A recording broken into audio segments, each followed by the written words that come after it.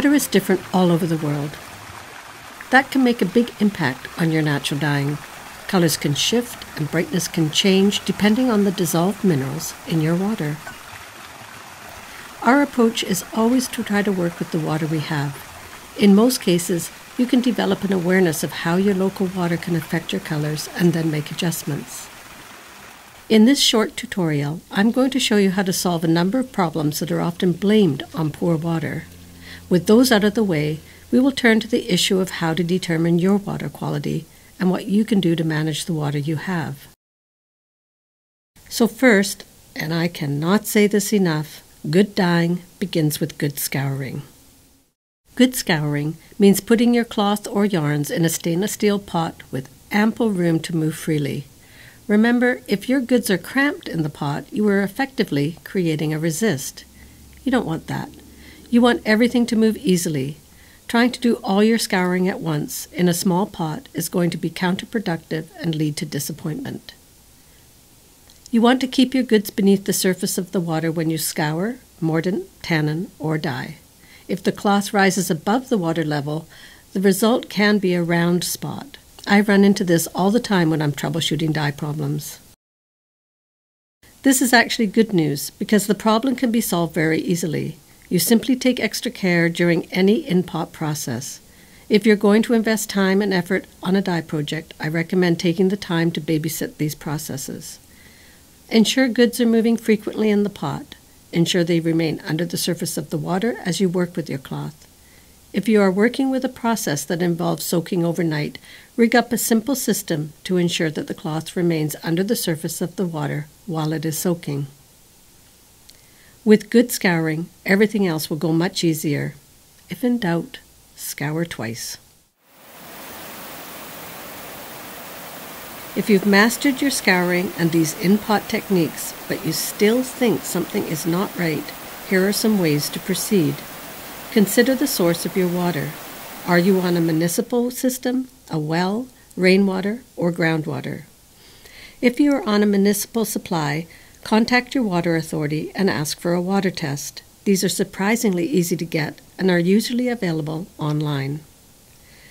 Test results will show the pH and the amount of dissolved minerals such as calcium, magnesium, and iron.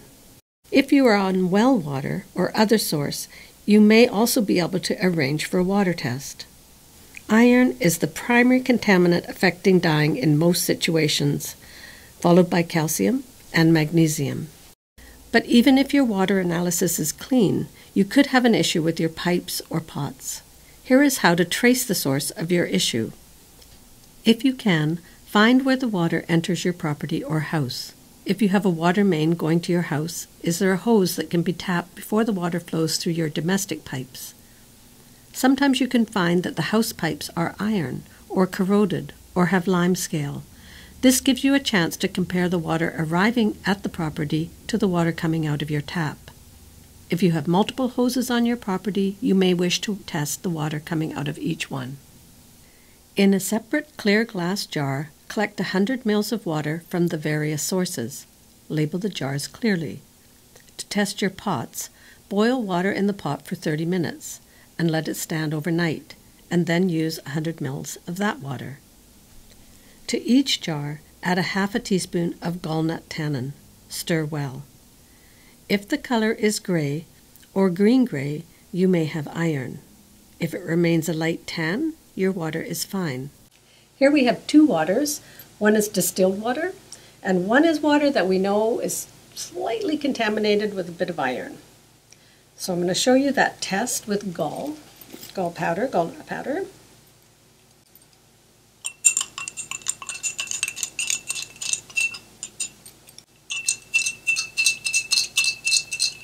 We've waited 30 minutes. So you can see here is the distilled water with half a teaspoon of tannin, gall tannin, and here is water that's slightly contaminated with iron, half a teaspoon of gall tannin there, and you can see which color has come. If you had more iron in your water might look like this. We're using gall powder here for our test, And half a teaspoon for this amount of water is a lot more tannin than you would have in your tannin bath. So your tannin bath would likely not look like this. It would be much clearer than this. You'll get an idea using this test if you have iron in your water. What I want to show you here is other ways of iron contamination. It's not all just in your water. It's not all maybe in your pipes. It can come from your studio, and you really have to. It's impossible to keep our studios spotless and clean. We're dyers.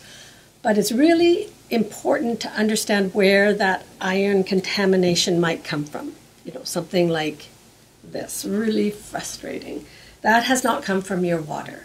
That has come from a piece of fabric that has been in touch for a period of time with iron.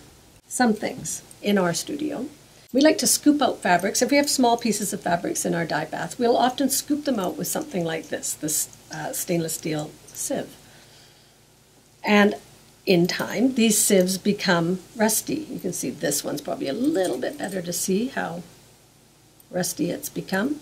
We no longer use this one for doing that. We'll use this one for pouring things down the drain, so we'll catch the raw material, same with this one, and we get ourselves a brand new one that is nice and clean if we want to scoop out anything from the dye pot or any fabric that we leave sitting in something like this. Another place that these kinds of marks could come from is just your drain, like leaving fabrics to sit for any length of time in your drain. Say you washed them out. If you take the fabric out of the dye pot, everything's good. You go to wash it in the sink and you're in a tub, and then you hang it. No problem. You get distracted and you kind of leave damp fabric to sit, and your drain might, have some of this rust on it. It's a problem. Leaving utensils in your bath. I do this. It's really frustrating. So I'll stir a bath with a good stainless steel spoon, stir the bath, leave the spoon in overnight. And that will give, at times there'll be a reaction to that. Even though this is stainless steel, there'll be a mark that might get on to your fabric. Having a rag that you have maybe, I use this to stir some iron, something with a ferrous in it. I clean it like this, the thing is there. Next dyer comes along in our studio and puts some of their fabric onto this. It'll contact with iron, and iron will transfer. On a rack, on your drying rack, if you've been drying iron over dyed textiles and then you haven't cleaned it properly, or maybe your rack is getting a tiny bit of rust somewhere, a screw somewhere, something on your sink, a nick on your enamel pot that's gone rusty, all those things will cause marks on your fabric that are frustrating. So you could have your utensils. It could be your pot that is got some iron going on with it. This pot used to be used for mordant dyeing in our studio, but it's no longer used for that. It's a little on the thin side for a stainless steel pot. I don't like pots that have this kind of fixture on the inside with holding the handles in, so these often will go rusty where they're attached.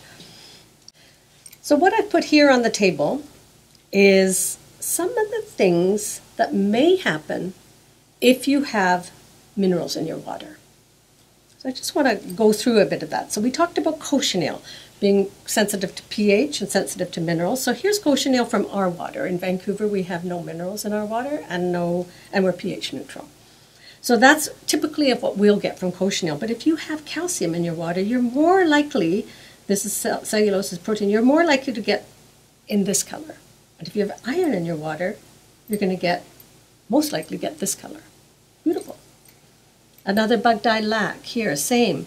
This is what's coming in our water. If you have more calcium, you're going to get in here, and if you have iron, you're going to go towards this color here.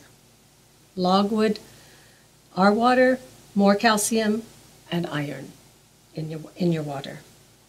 Here you have weld, our water with more calcium, you're going to get a richer color.